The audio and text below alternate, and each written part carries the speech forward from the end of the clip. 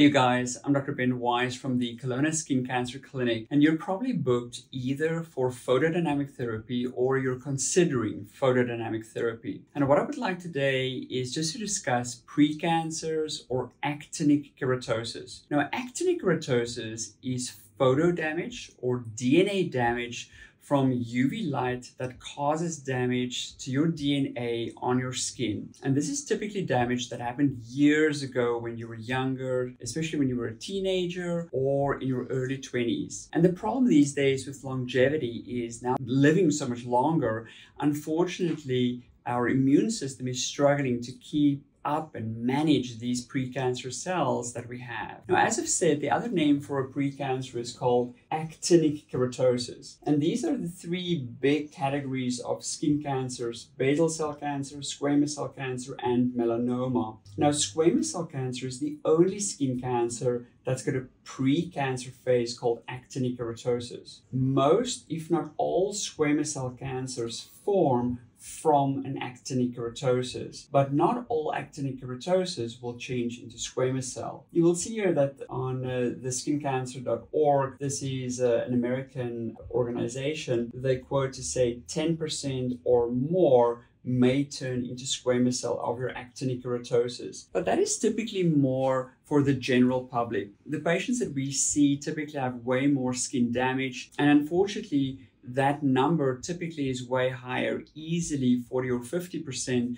where your precancer or actinic keratosis will change into a squamous cell cancer. Now, I always say a precancer or actinic keratosis is not curable. We can only manage it with some medications. Of course, the most important way in managing your precancers is making sure that you stay out of the sun, specifically protect your skin against daylight, making use of an SPF of a minimum 50 SPF, UV protective clothing, sunglasses, and hats. But sometimes even if you do that, it's still not enough to manage these precancers. Now, precancers, I use the analogy to say that it's like dental plaque. It is not something that we can cure, we can only manage it. And it's like going to the dentist where they do a dental clean and then, 9 or 12 months later, you need to go back and then they need to clean your teeth again. And it's exactly the same with these actinic keratosis. As I say, there's some medications that we can use that will manage these precancers, but we know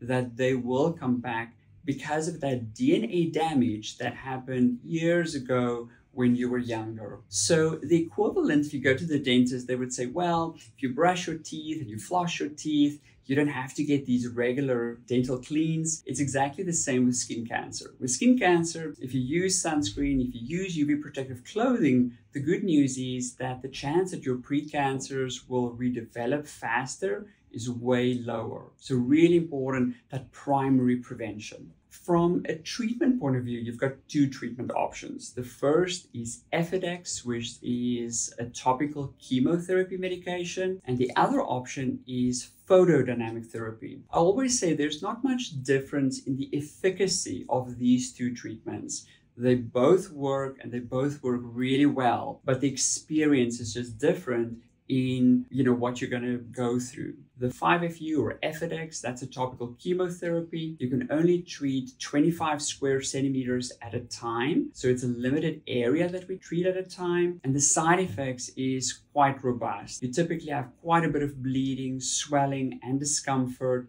And it's a very long treatment, typically twice a day for a month. And it usually will take patients way longer than a month just because of the side effects that they first need to stop, wait for the side effects to go away, and then restart the treatment again. The other option is photodynamic therapy. Photodynamic therapy, it's either Medfix or Levilan, and these medications are not chemotherapy, they're photosensitizers, and these abnormal cancer cells or precancer cells will absorb this medication, and then we activate the medication with a light source, typically either red light or blue light. Now, luckily, because it's not a chemotherapy medication, the side effects is way less, and it's way easier to tolerate this treatment. It's also a faster treatment because you come into our office and this is where the nurses would do the treatment for you. And also the side effects are way less. But I always say it is not better compared to Effidex. It's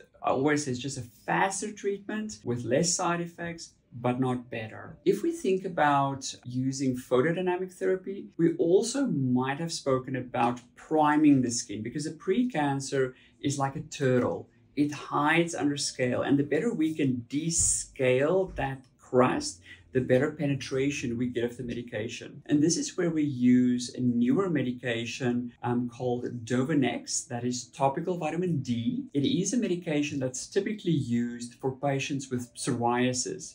We use it off-label as a priming agent to descale the skin, but also to activate your immune system so that when we do this topical treatment, your own immune system will also help us to actually manage and kill these precancer cells. We also might have given you a prescription for a high dose of oral vitamin D, and that is 10,000 international units every day for 5 days prior to your treatment. So what will happen is the nurses will be your care coordinator, and they will help you with planning these treatments and deciding when to start with priming your skin, if we have to prime the skin. And also when you come in, they will then help you with these treatments. And we will have another video where we will discuss the treatment of your actinic keratosis.